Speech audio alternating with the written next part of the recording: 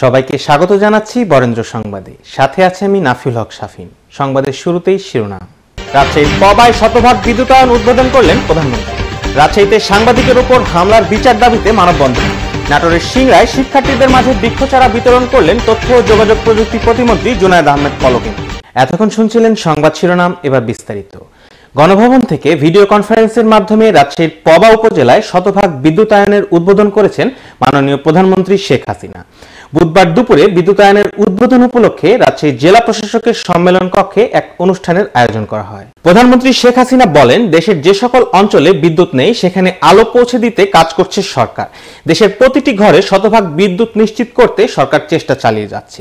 তিনি আরো বলেন, কোনো গ্রামে অন্ধকার থাকবে না।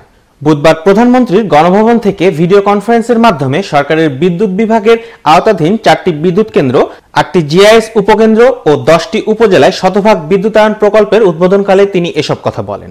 পরে রাজশাহী জেলা প্রশাসকের সম্মেলন কক্ষে একটি ফলক উন্মোচন ও দোয়া মোনাজাত অনুষ্ঠিত হয়। এ সময় রাজশাহী সিটি কর্পোরেশনের মাননীয় মেয়র AHM খায়রুজ্জামান লিটন, মহানগর আওয়ামী লীগের সিনিয়র সহসভাপতি বিশিষ্ট সমাজসেবী শাহিন আক্তার রেনী, রাজশাহী 3 পবা মোহনপুর আসনের সংসদ সদস্য আইন উদ্দিন, রাজশাহী বিভাগীয় কমিশনার নুরুর রহমান, জেলা প্রশাসক হামিদুল হক, জেলা পুলিশ সুপার মোহাম্মদ শহীদুল্লাহ, জেলা আওয়ামী লীগের সাধারণ সম্পাদক আসাদুজ্জামান আসাদ, রাশিকের প্রধান নির্বাহী কর্মকর্তা মোহাম্মদ শাওগাতুল আলম, প্রধান প্রকৌশলী আশরাফুল হক সহ অন্যান্য সরকারি কর্মকর্তাবৃন্দ সহ বিভিন্ন পেশার মানুষ উপস্থিত ছিলেন।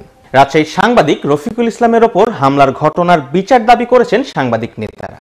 তারা হামলাকারীদের কঠোর শাস্তির দাবি জানান। সাংবাদিক রফিকের ওপর হামলার প্রতিবাদে বুধবার সকালে রাজশাহী মহানগরীর আলুপট্টি মোড়ে আয়োজিত বিক্ষোভ সমাবেশ ও মানববন্ধন কর্মসূচি থেকে এই দাবি জানানো হয়।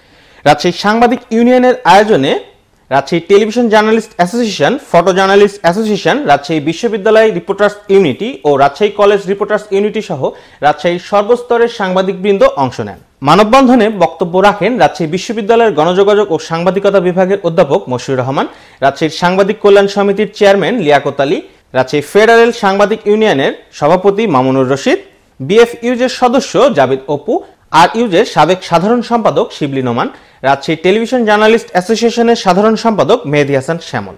আরইউজের সভাপতি কাজী শাহেদের সভাপতিত্বে মানববন্ধন কর্মসূচি পরিচালনা করেন আরইউজের সাধারণ সম্পাদক তানজিমুল হক। অন্যান্যদের মধ্যে আরো বক্তব্য রাখেন আরইউজের সহসভাপতি শরীফ সুমন, রাজশাহী ফটো জার্নালিস্ট অ্যাসোসিয়েশনের সভাপতি আসাদুজ্জামান আসাদ সহ অন্যান্যরা উপস্থিত ছিলেন।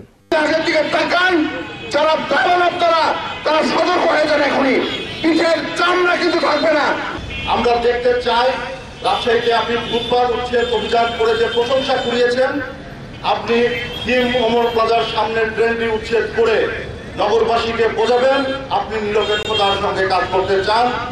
নাটোরের সিংড়ায় শিক্ষার্থীদের মাঝে বৃক্ষচারা বিতরণ করেছেন তথ্য ও যোগাযোগ প্রযুক্তি প্রতিমন্ত্রী জুনায়েদ আহমেদ পলক এমপি।